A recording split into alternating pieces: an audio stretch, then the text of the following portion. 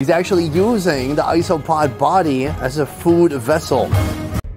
We have course 2 right here, the most inventive, creative, and probably scary ramen I've ever seen in my life. We've got eggs, we've got noodles, and just tons and tons of meat. What a treat. Is this gonna go on your menu? Yeah, I tried. That's how Japanese people say no.